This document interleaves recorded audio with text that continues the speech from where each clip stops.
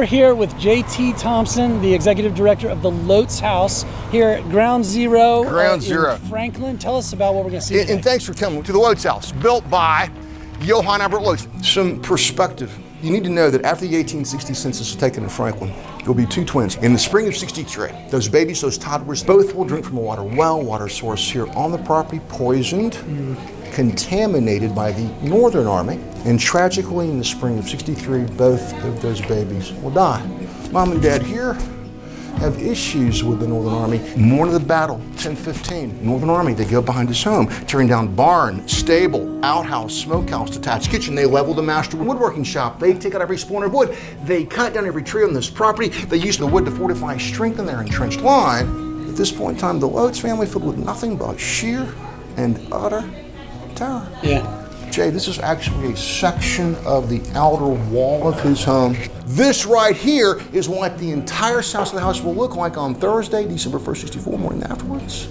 All the damage to the mantel front, the chinks of brick and mortar, all of this, Jay, being caused by bullets popping off during the bloody battle. Really? Outside that window, where we're just standing, basically the equivalent of 3 days of 9/11.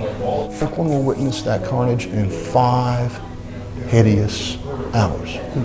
One thing that always fascinates me about this period of architecture, this period of history, we've got beautiful pieces, but we also have functional pieces. Very much so. Kind of talk to us a little bit about and there is a reason behind everything. And one great example is this piece right here.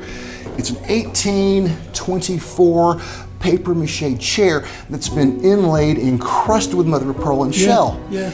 It's pretty, it's decorative, it's nice. Not about being pretty, it's about anything, it's about everything that will help reflect the light once the sun begins to set. Check out the base of the mantle, the rings in the hair wreath, the portrait frames, chair in the corner. It's all glowing. All helping to illuminate the room. For the Lotz, function versus form. I love it. Well, thank you so much. I really appreciate my greatest pleasure. opening this up. Thanks for coming. Just glad to have you.